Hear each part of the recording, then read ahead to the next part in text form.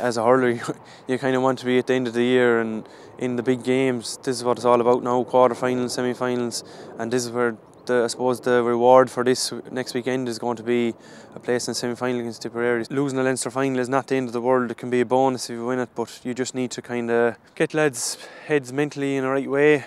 Not that they can be just worrying about their own game and kind of get that approach going again within a short space of time. It can be a good way, and an extra game can be a good thing if you're to challenge for the All-Ireland at the end of the day.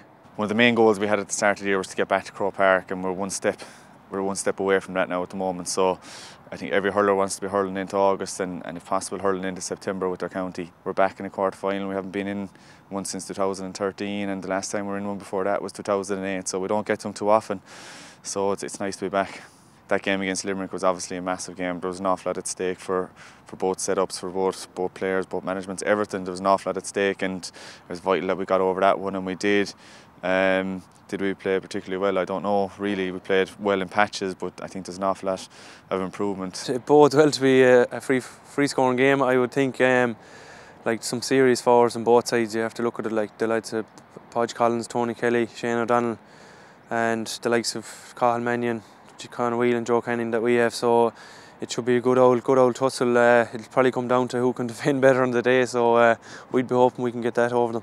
The last day we played well in patches, but we haven't, I suppose, got the consistency over the 70 minutes.